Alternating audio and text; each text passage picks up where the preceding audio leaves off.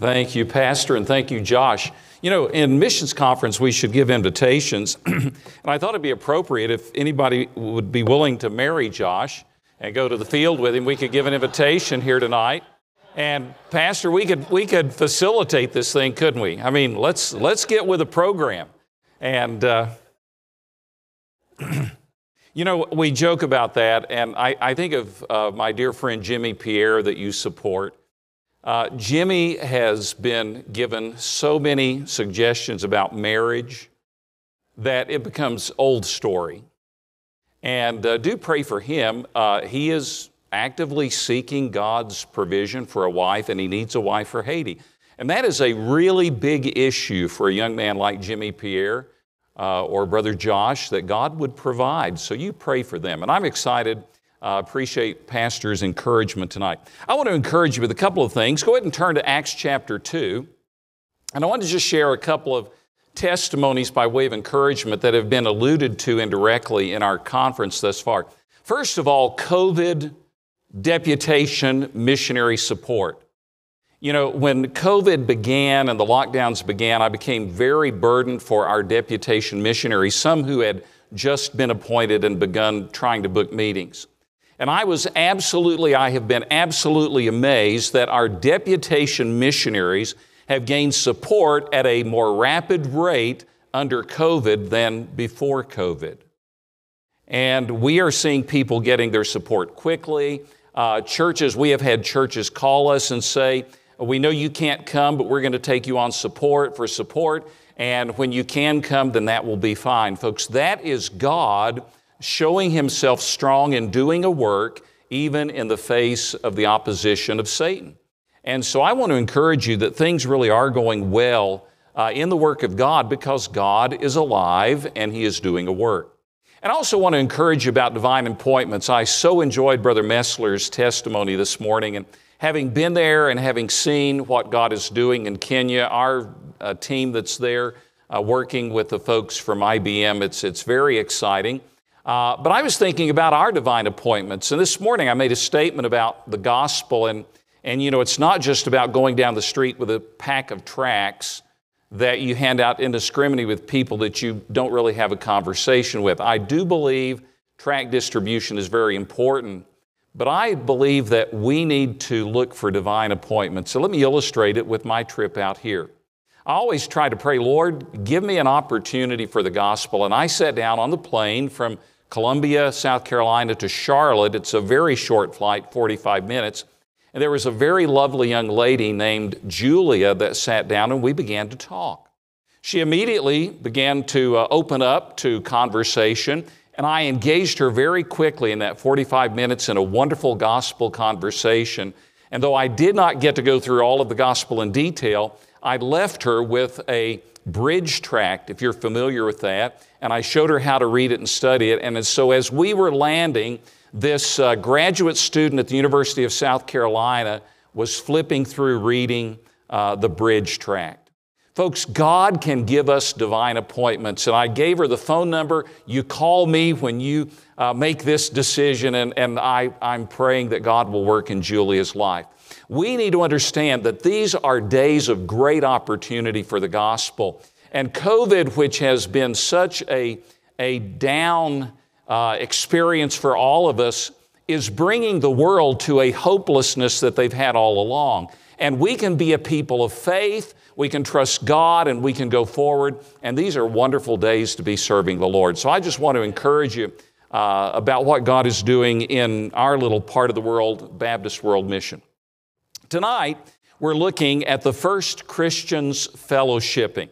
And you may say, boy, this sounds like an unusual title for a missions conference, but I think it really fits well with where we are today and what God is doing in the world. So we're going to go to Acts chapter 2, and I would like to begin reading kind of where we left off this morning, verses 42 through 47. So, of course, Peter has preached the gospel on the day of Pentecost. And it says in verse 41, "Then they that gladly received his word were baptized, and the same day there were added unto them about 3,000 souls." This is the birth of the New Testament church. 3,000 saved. 3,000 baptized. You say, where did they get baptized? I alluded this morning to all of those baptismal pools at the southern steps of the temple complex. It would have been very easy for that group of 120 to baptize 3,000 in a very short period of time in all of those baptismal pools. And it said they were baptized, they were added to the church, and then it says, and they continued steadfastly in the apostles' doctrine and fellowship, and in breaking of bread and in prayers. And fear came upon every soul, and many wonders and signs were done by the apostles, and all that believed were together and had all things common, and sold their possessions and goods and parted them to all men as every man had need. And they, continuing daily with one accord in the temple and breaking bread from house to house, did eat their meat with gladness and singleness of heart, praising God and having favor with all the people. And the Lord added to the church daily such as should be saved. Let's pray tonight as we open this wonderful text. Father, I pray that you would teach us tonight from your word. Father, stir our hearts for the priority of the fellowship of the local assembly and how it relates to the work of God from the neighborhood to the nations. We pray in Jesus' name, amen.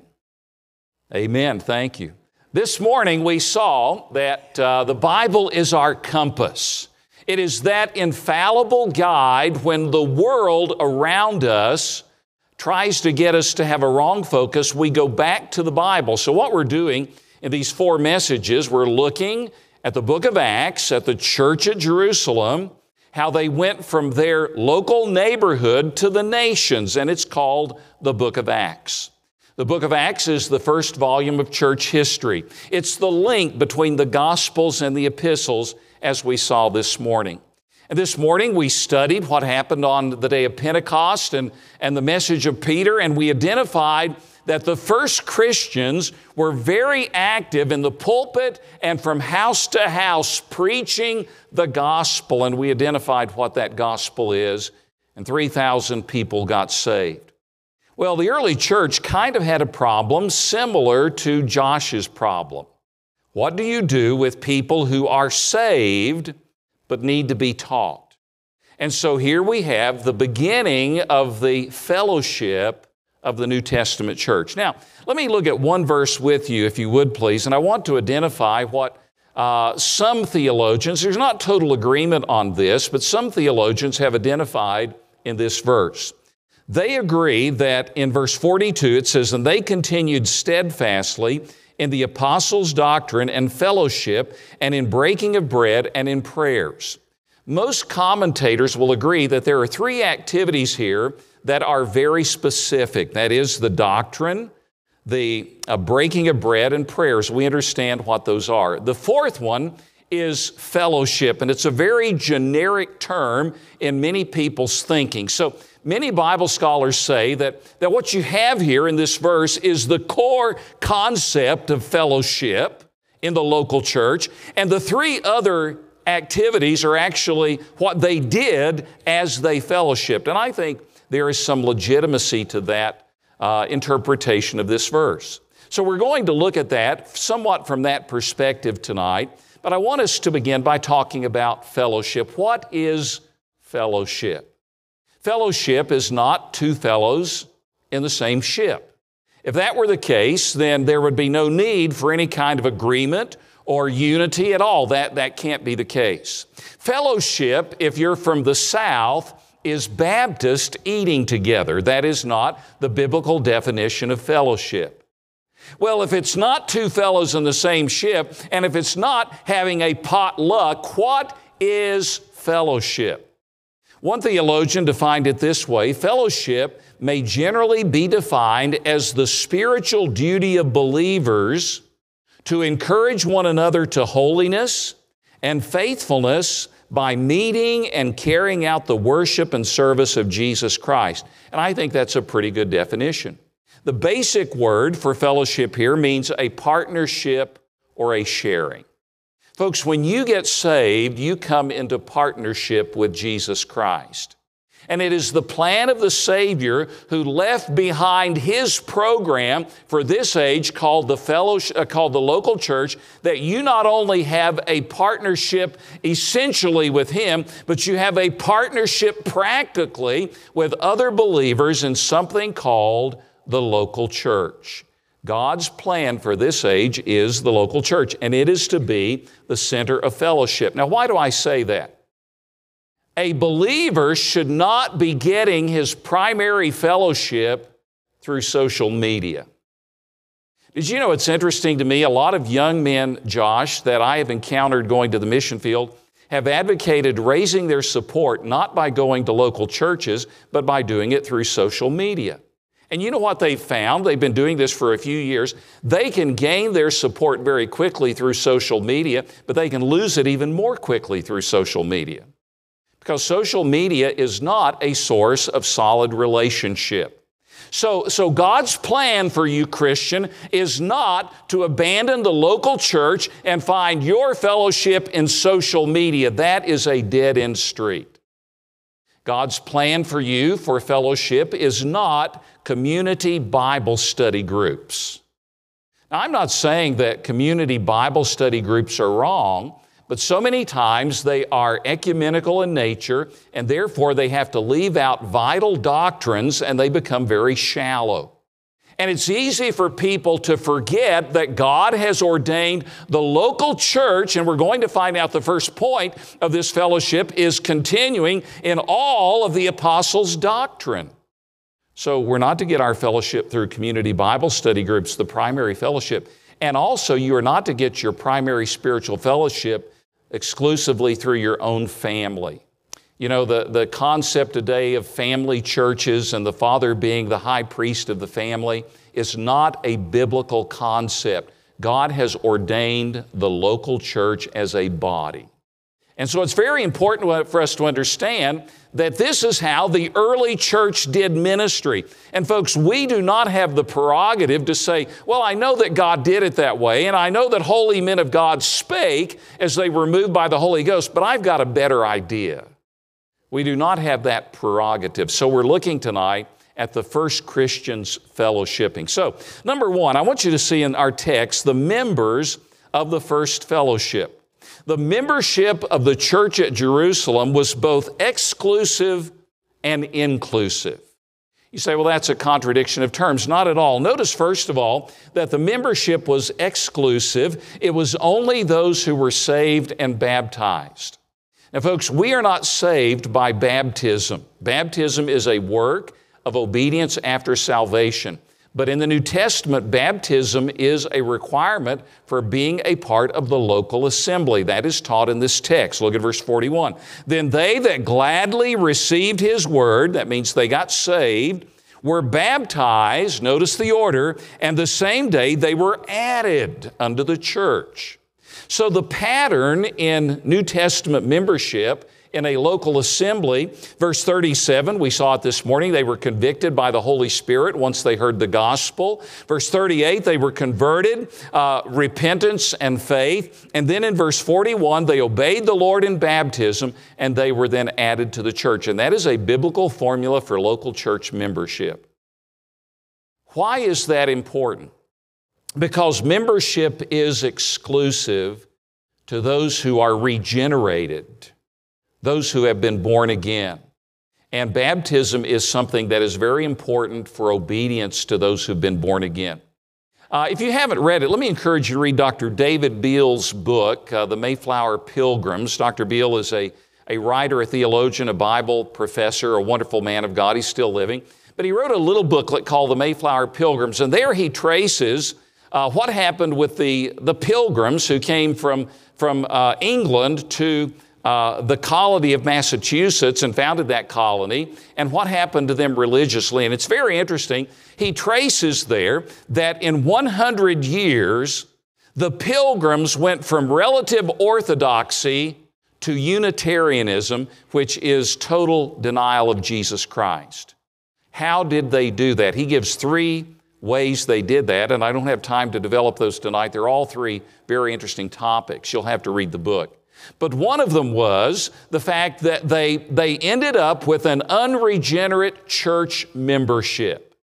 You see, when they left the back streets of Holland and they came to Massachusetts, they founded a state church, and everyone was a member of the state church. And that first group in the beginning, most of them were believers. But their children were born into the state church. It became known as the Halfway Covenant, and so they became members in their unregenerate state. In the church, you have unregenerate membership. So by 100 years, the church was totally Unitarian. And folks, one of the greatest safeguards to this ministry is this church insisting on the exclusivity of regenerate church membership. You must be born again. You know, your children need to be born again. You need to be burdened for these young people in the school and in the church that they would really have a new birth experience. Because folks, if they grow up as good Baptists but are never born again, they will spend eternity in hell. The regenerate membership of the church. It's the foundation of the fellowship. Secondly, membership here is inclusive. What do I mean by that? Look at verse 39. Peter says at the conclusion of his message, "For the promise of salvation is unto you and to your children and to all that are afar off." In other words, Peter is preaching, to come into the church, you have to be saved, but whosoever will may come and be saved. So while our membership is exclusive, our vision, our purpose must be inclusive. We want to see everybody saved.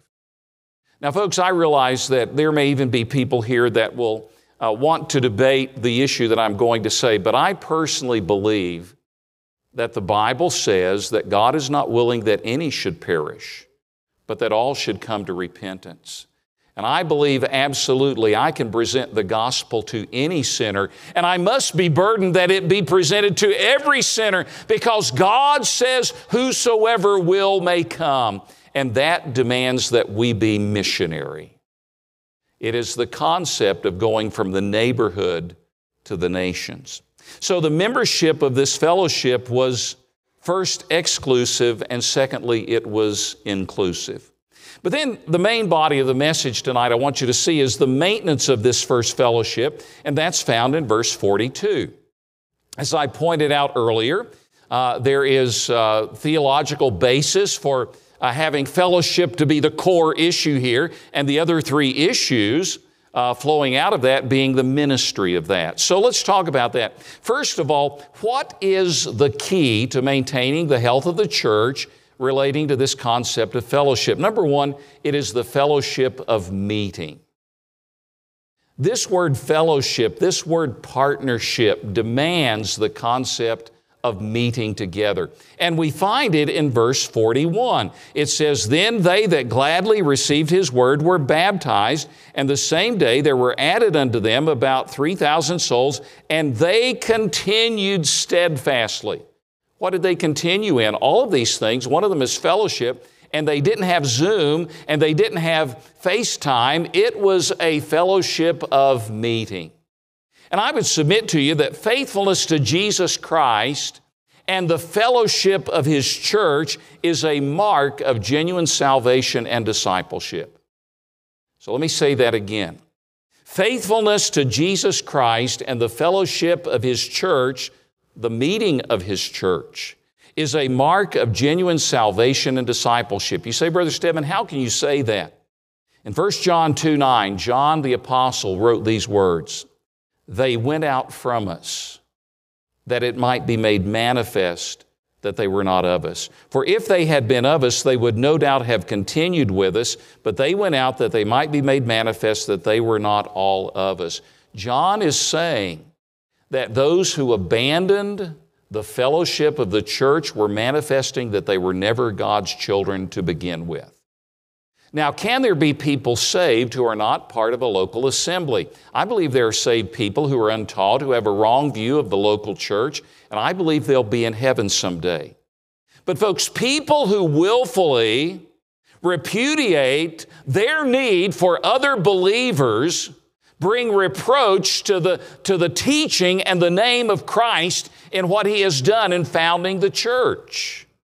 It's disobedience to God. It's direct disobedience. Hebrews 10:24 and 25, the writer says, "Consider one another to provoke unto love and to good works, not forsaking the assembling of ourselves together, as the manner of some is, but exhorting one another, and so much the more as ye see the day approaching." Folks, God has ordained the fellowship of meeting. And COVID has really attacked that concept. Whether it is the result of lockdowns or whether it is the result of fear, where people are out of church and they won't come because of fear. And God has not given us the spirit of fear, but of power and of love and of a sound mind. Folks, God has ordained meeting. It is the fellowship that is at the core of what a church is. So I want to challenge you to realize the importance. You see, some have lost the vision of being in Sunday school or growth groups. Some have lost the vision of being at prayer meeting. Some have lost the vision of being here when service opportunities occur. And folks, that is not God's design. God wants there to be a fellowship of meeting, and faithfulness to that meeting is part of your testimony of true conversion. So it's very important. Number two is the fellowship of ministering. And I pointed out that there are three other activities here that really help us define what fellowship is in a very practical way by way of ministering. So these are individual gifts that are being exercised here, but we need to remind ourselves that the church is a corporate body, and though there are many members, there is one body. Remember, Paul talks about the church like a human body. The fingers need the toes, the eyes, the ears. Every part of the fellowship of ministering is a part of the fellowship. It is interdependence. Pastor French, of course, was for 12 years my right-hand guy at Community in South Bend, Indiana, and I love and appreciate Pastor and Mrs. French and their children. And it goes beyond that. But I can tell you, if you want to hear any really interesting Mark French stories this week, please feel free to come and see me. I have a lot of them that I can share with you. But he will remember that in our doctrinal statement of our church constitution, that we have it spelled out that the ministry of Community Baptist Christian School, the ministry of master clubs and the bus ministry and the Sunday school, all of those are not independent ministries. They are a part of the whole body fellowship of the church. Now, why is that important? It is so easy in a Christian school for a teacher to think this is my class. Or for a music director, and Brother Caleb doesn't think this way, I know, to think this is my choir or whatever. And we sectionalize the work of God to where it's about us rather than about Christ. And folks, it should never be that way. It is a unified part of the body, and every member is important, and every ministry is a part of the church. And we need to remember that. So, what are the three key ministries presented here? Number one, the ministering of the Word. And whether it is the pulpit ministry, whether it is Sunday school teaching, whether it is the young people being mentored in their youth programs, there is to be the proclamation and the explanation of the Word. We continue in the apostles' doctrine. Folks, doctrine is important. And doctrine is not boring, because ultimately all doctrine is an exposition of the person and work of Jesus Christ, and He is not boring. So we understand this ministry of the Word, and can I say that Scripture, the Word of God, is the food for the believer's growth and power, and the church cannot operate on truth that it has not been taught. And the fellowship cannot function on principles that they have not learned.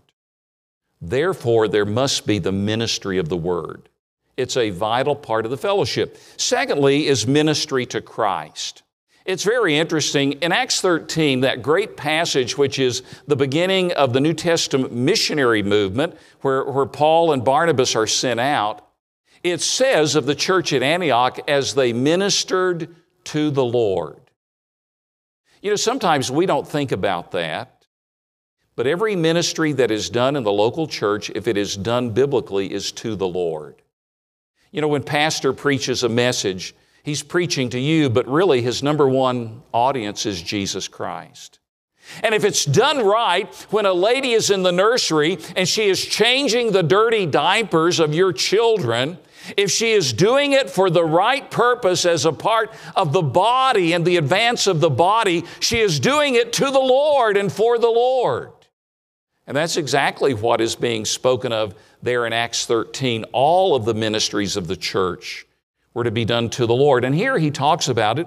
He talks about, in verse 42, and in breaking of bread. Breaking of bread, the Lord's table, is probably the most intimate ministry to the Lord that we have in the local church, other than maybe prayer, and we're going to talk about that in a moment. But when we remember Him, and it's the cup and the bread, and we partake of the elements, we do this in remembrance of Him until He come. It draws our hearts to worship to Him. Everything in the ministry of the church should be to the Lord.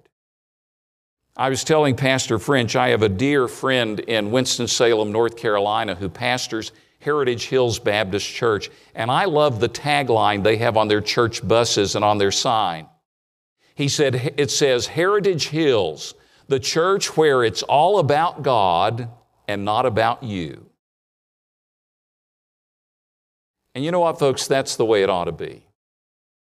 Ministering to the Lord. So ministering the Word, ministering to Christ, and then ministering in prayer. Look at verse 42. It says, and they continued steadfastly in the apostles' doctrine and fellowship, and in breaking of bread and in prayers. Prayer is the slender nerve that moves the muscles of omnipotency, one writer has said. We move God through prayer. Understanding the sense of loss that His disciples were going to feel as they anticipated His going away, Jesus said to them in John 14, whatsoever ye shall ask in my name, that will I do, that the Father may be glorified in the Son. If ye shall ask anything in my name, I will do it. God has ordained the church to be a place of prayer. I was so blessed last night. We have a young friend we've never met, but there are so many connections I can't even begin to mention them. A young lady named Toni Phillips who this week went through 2 12-hour brain tumor surgeries. She's the wife of a youth pastor in the Augusta, Georgia area, and we have a lot of connections to her family. So I was mentioning it to Pastor French and Susie, and he said, you know, we prayed for her Wednesday night. And I thought, what an amazing thing that people in a congregation in Arizona bow their knee to the God of eternity for a precious young lady who's serving Christ in Augusta, Georgia. We should be a place of prayer. That's the ministry. And that is not accomplished if we divide ourselves and we never gather and we never love each other face to face. We gather together in a fellowship of ministering the Word and ministering to Christ and ministering in prayer. It is the fellowship of how the first Christians did ministry. Can I say to you tonight that meeting is essential for a New Testament church? Can I say that this church is an essential business in COVID definition as far as God is concerned? And we need to understand that it is essential. So there is the members of the fellowship and then the maintenance of the fellowship. Finally, and we've got about 10 minutes if I calculated my time right tonight, the manifestations of this fellowship. And in verses 43 through 47, the writer Luke gives us 6 manifestations of what this fellowship looks like. When people come together and they're organized into a church for the cause of Christ, so that in the neighborhood they can present Christ and take Christ then to the nations, what does it look like? And he gives us 6 of those. Number 1, there is in that kind of a congregation a spiritual reverency. Look at verse 43. And fear came upon every soul. What's he talking about? These gatherings were characterized by a reverential awe that flowed from a sense of the presence and the power of God. The word phobos here, from which we get our word phobia, refers to a holy terror that came upon all who were touched by the church because they knew that God was there. You know, it's very interesting. In Acts chapter 5, you have the story of Ananias and Sapphira. And twice in that passage, the same word is used, and that was fear came upon the unsaved.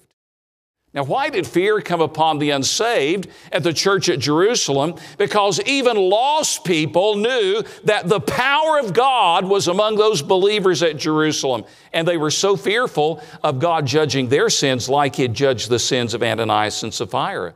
So there was a fear, a reverential, holy terror, one commentator said, because of the presence of God. Let me ask you the question. Is God present at Northwest Valley Baptist Church? I think that's a really important question. And the second question which would flow out of that is this community aware that the presence of God is here? You know what, folks? There is so much going on in contemporary Christianity that is driving away the presence of God, because carnality never produces spirituality. It can't. And so we need to ask the question, do we have a spiritual reverency? The fear that comes by the presence of God. Number two, there was a practical charity, verses 44 and 45, and all that believed were together and had all things common and sold their possessions and goods and parted them to all men as every man had need. This is not a primitive form of communism, as some have said, because they didn't all sell everything at once and put it in a communal pool. They sold as there were needs. And I think that's still very legitimate for the church today. The church has a building program, and you have assets that you can liquidate and give to the building program. You have Christian benevolence that's needed in the church. You can give to other believers because they don't have and you do. That is not Christian communism. That is Christ-like charity. And the church was marked by it. Number three, there was a sacrificial consistency. So let me ask you this question. Look at verse 46. And they continuing daily with one accord in the temple. Now, they didn't have a church building yet, but they met in Solomon's porch in the temple, and that's where they gathered, where the church gathered. And this was already a church, even though they didn't have a building, and they were meeting daily. A sacrificial consistency that they met daily. I wonder how many of us would be faithful if you as a church came to the conviction that God wanted you to have services daily here. Maybe that will happen sometime in the midst of the needs of our nation or the needs of this community. This was something new in the book of Acts. But they met daily, and they were willing to make that sacrificial consistency. I wrote in my notes that asking the question, is the church important to you? Is it important enough to you to sacrifice time and money in order to be faithful? That which is important produces consistency. That which is unimportant to us produces inconsistency. Now you understand that. This is not rocket science. If it's really not important for you to go to that ball game, you kind of like the team, and if it works out, fine, but it's not something that's a priority, you will be very inconsistent in going to the game. But if you are a season ticket holder Alabama fan from Tuscaloosa, it's a different story. Importance produces consistency. Unimportant produces inconsistency. And that's really what is being talked about in the text. Are you consistent in your giving? Are you consistent in your attendance at the church? Are you sacrificially consistent to whatever God calls upon your church to do by way of meeting, however frequently it is? And then number 4, we've got to hurry. There was a joyful radiancy. Look at verse 46. And they continuing daily with one accord in the temple and breaking bread from house to house did eat their meat with gladness and singleness of heart. This word gladness is the same word that was used by the angel when he announced to Zacharias the birth of John the Baptist. It's called being really excited about something.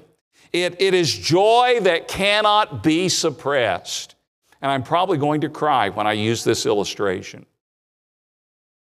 Our youngest daughter, Hannah, and her husband have been married 10 years. They've had 3 miscarriages. For each of those babies, we prayed, and when each of them passed away, we wept. And she is now 26 weeks into her 4th pregnancy, and it is going wonderful. And I pray fervently every day for little baby Bowers. And I tell you, when that baby girl is born and is healthy, you will hear the shout of Bud Stedman from Huntsville, Alabama. That's what this word gladness means. Do we feel that way about the work of God? Are you glad when people get saved? Are you glad when you hear that God has met a need? Is there joy in your heart? That was the manifestation of this early fellowship. Number 5, an uncomplicated simplicity. And I know I'm going to offend some folks here on this, but that's okay. Look at verse 46, the latter part. They did eat their meat with gladness and singleness of heart. This word singleness here is very interesting.